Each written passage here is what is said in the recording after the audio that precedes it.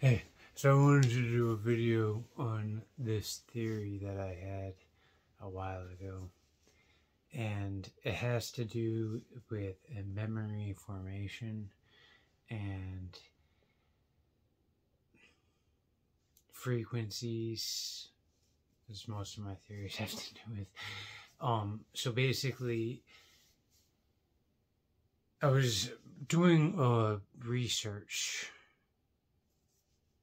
expedition, like watching videos on cancer treatments, and there was one guy who had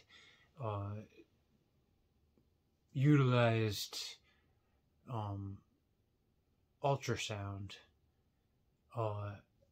to create a destructive force, and his mechanism was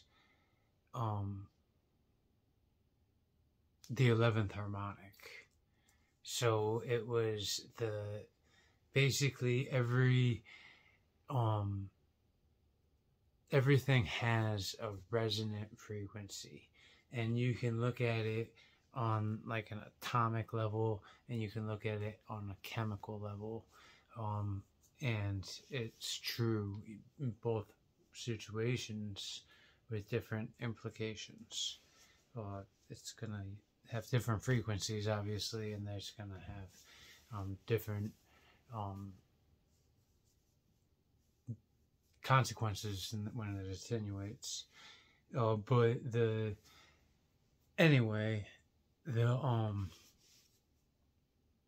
idea was to find the resonant frequency of a tumor, and then by using the 11th harmonic of that resonant frequency, you could create a destructive force and kill the cancer that way. So I thought that was interesting, but I started to think about what I was into at the time, which was a sleep aid, a tool that could induce vivid dreams every night.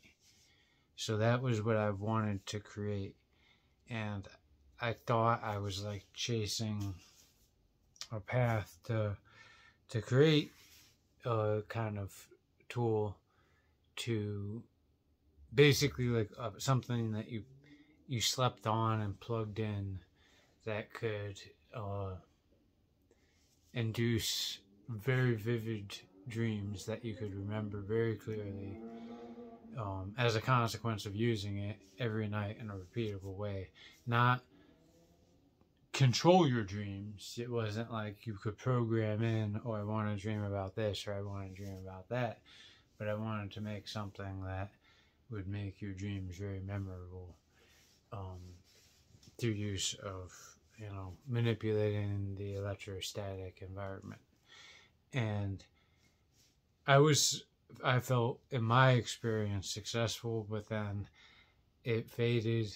I feel like I adapted to it, and as I adapted to it, I had to increase, and then it kind of faded entirely.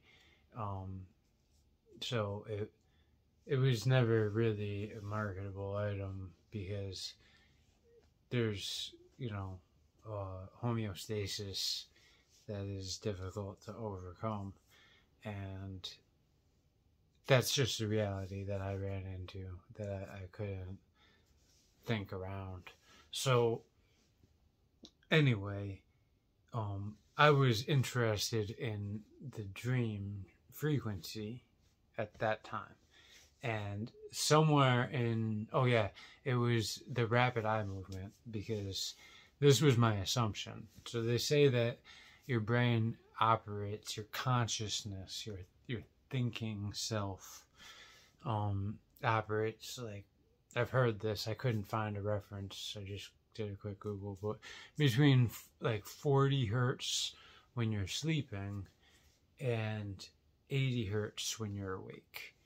And it's kind of funny that everything we watch is 60 hertz, which is right in the middle between the processing speed of our brain. And I wonder if watching 60 hertz frequency all the time actually slows down the thinking process of our brain. Not that that's a bad thing, because thinking too fast can get you in trouble.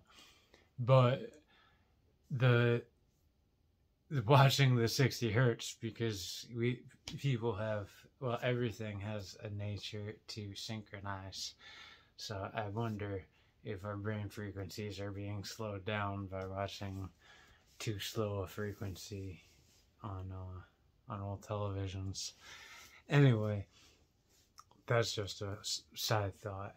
But between 80 hertz when you're awake and 40 hertz when you're asleep. And I kind of reinforced that belief with reading that your rapid eye movement is around 40 hertz. And that's the all time in which your brain is processing the short-term memories and transcribing them into long-term memories. So I started to think, I'm like, well, what's the 11th harmonic of 40 hertz? And it's 4400. Well, what's that? That turns out to be middle C. So the middle C frequency is the 11th harmonic of the frequency that your brain is operating at during the transcribing of short-term memories into long-term memories.